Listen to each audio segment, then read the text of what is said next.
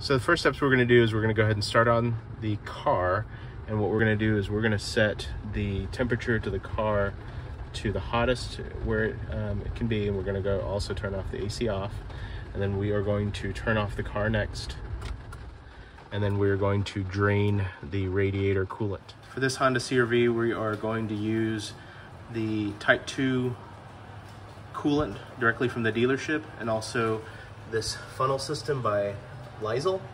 It's all going to be linked down in the description below.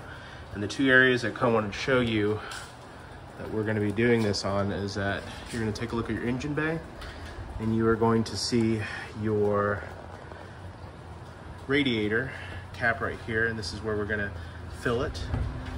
Also the overflow reservoir right here, where we're going to dump that as well. And then we are going to end up changing the peacock right here to open it up.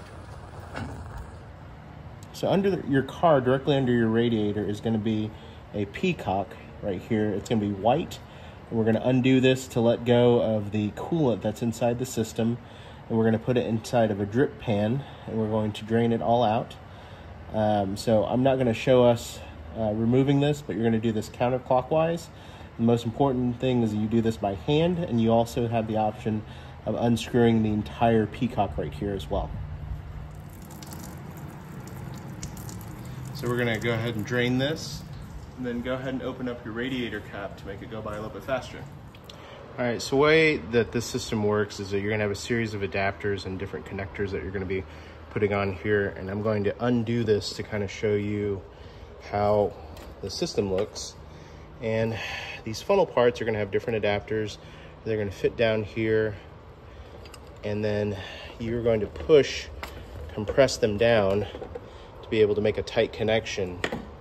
And then you are going to fill your radiator with coolant, and then once it's full, we're going to place a little bit of coolant on here, and then essentially burp the system by leaving the car on for about 15 to 30 minutes so that any air gets out of the radiator system. The reservoir right here will directly pull up. Go ahead and turn this counterclockwise, and you're going to empty the reservoir in here. I did that part, but I did not film it, but this just basically pulls up, and if you look at the side connectors below there, I'll show you right here.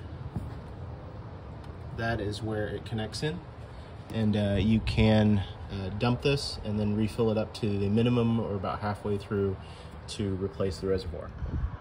Just in case you're wondering on whether or not the peacock looks like this, I decided to go ahead and pull the entire thing out. I'm going to go ahead and wipe this here in a bit and replace it. And word of advice, whenever you are pulling this through, we've got two catch pans in, and it ended up getting on the splash shield right down here. So it ended up spilling out here and in here. So just make sure you have a couple catch pans so it doesn't end up all over your garage like mine. All right, next steps, you're gonna pour in the coolant. You're gonna fill up the radiator up until you go beyond the top portion of this, and I'll show you the next step. All right, let's go ahead and start the car. And again, we're gonna make sure that everything is on the hottest in heat and that our AC is off. And then we're gonna let this circulate for the next half hour, and I'm gonna show you what the system looks like. So as you see, it's gonna start circulating through there, and you're gonna see the air bubbles work its way out. And I'll show you the time lapse here in a minute. All right, so this is about the 19-minute mark. It is slowly coming down.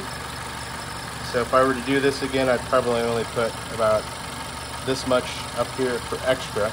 I'll show you what it looks like at 30.